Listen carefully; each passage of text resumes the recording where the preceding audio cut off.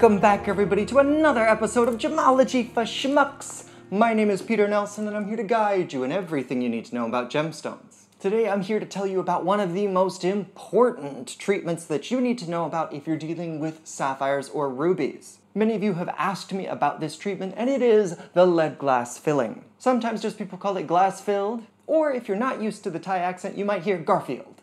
Don't be confused, this is not the lasagna-loving cat. In fact, what I've got here are several pieces of large glass-filled rubies, still in their original crystal shapes. Many rubies come out of the earth looking like tabular hexagonal crystals. So I've got 5 pieces of these glass-filled rubies in my hand, and as you look at the surface, you'll notice that there are actually some triangular shapes over the face of the crystal, and this happens because of the formation of the natural crystals in the earth. Glass-filled rubies and sapphires are typically made with natural ruby crystals.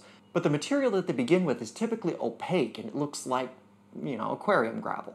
But they found once they put glass inside of the crystal, by heating the crystals with glass powder, the glass would melt far before the crystals would, and it would seep into those fissures and fill them. Now, what's the point of this? This improves the clarity of the crystal a lot. And so the original color of those crystals can come out. You can use crystals that would otherwise be useless for anything but aquarium gravel and turn it into a beautiful gemstone. A lot of these glass-filled rubies in large sizes, honestly, they look like candy. Don't bite on them, corundum is very hard. Because the refractive index of glass is higher than the refractive index of air, then those cracks are much less visible once they're filled with glass. It's called lead glass because typically they used lead inside of the glass, just like the crystal drinking ware that people have at their fancy parties. Now, we call it lead glass filling, but it's important to note there are other metals that can be used in glass filling, such as bismuth. But it's a lot like how Americans call tissues Kleenex, even though they're not all Kleenex brand. Lead brand. To my understanding, that lead also improves the refractive index to make it higher and make it less distinctive from the original corundum. It's still not going to be the same as the corundum, so if you look at cut pieces of lead glass, if you reflect it in the light, sometimes you can see a crack and it'll have a different luster. It'll be a much more dull gray luster because the refractive index of the glass is much lower than the refractive index of the corundum. So corundum will appear very bright and white, and then you'll find these areas that look more like gray rivers. That's one of the ways that we identify a lead glass filled stone. There are 2 other ways that I would like to talk about in identifying lead glass filled, and that is bubbles. A lot of times when the lead glass is seeping into those fissures in the ruby or sapphire crystal, it will trap air. And so you'll be able to see rounded bubbles. And that is something you will be able to notice with a loupe. The bubbles are oftentimes large in size and they're a more spherical shape than any other inclusions that you would find in natural crystals. There are types of natural glass that will have the same type of bubbles, but that's a different question. If you suspect that this is ruby and possibly glass-filled ruby, then we're looking for those bubbles. If you can find those bubbles in combination with those different areas of luster that I was talking about, you can also look for one more thing. Again, we have to remember that corundum and glass have 2 different refractive indices. And so if you turn the stone in the right directions, in the right lighting environments, you may be able to see that those fissures actually have what we call a blue or an orange flash. So as the stone is rotated a little bit, if the light catches those seams of glass, sometimes they will flash blue.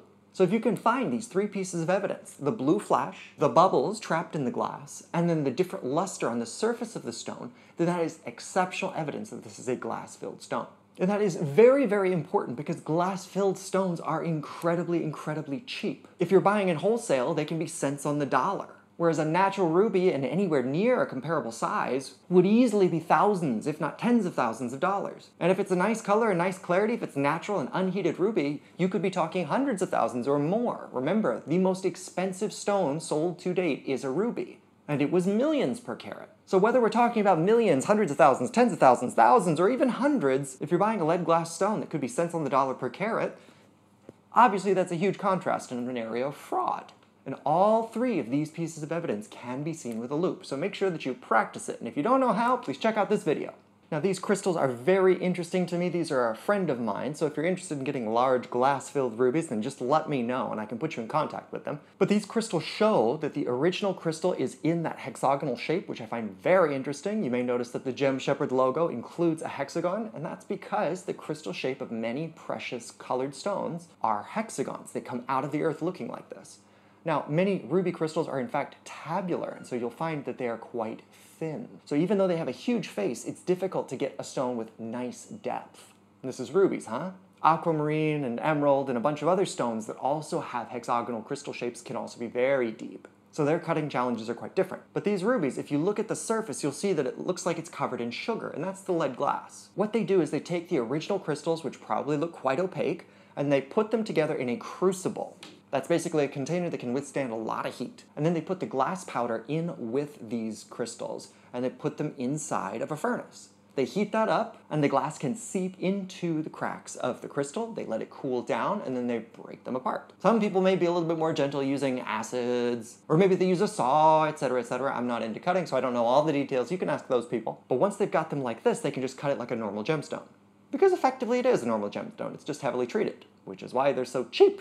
These candy-like gems can absolutely be beautiful, and you're not going to be able to find a natural ruby in this size, especially in the average person's budget. Many people will go their entire life without seeing a ruby in this size. So there's definitely a place for glass-filled rubies, just not in my hands.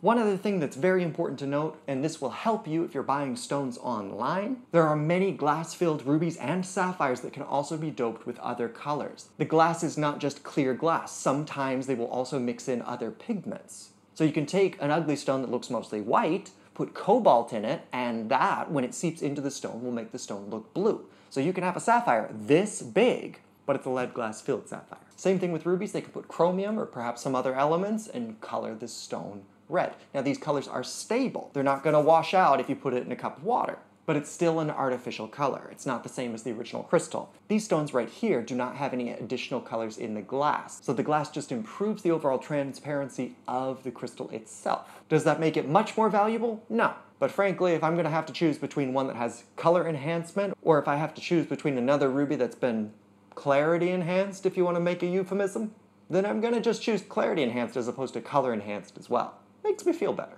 So by way of a quick review, 3 pieces of evidence that you can see with a loupe, if you are experienced with using them, are gas bubbles, differences in luster on the surface of the stone, and a blue flash following along the fissures inside of the stone.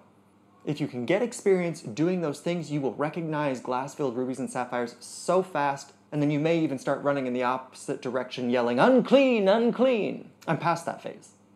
At this stage in history, glass filling is a well-known and easily detectable treatment, and it's pretty much only done on corundum. I haven't heard of it being done with any other stones, though there are other stones that you could theoretically do it to. But what's the advantage of such a heavy treatment on other materials?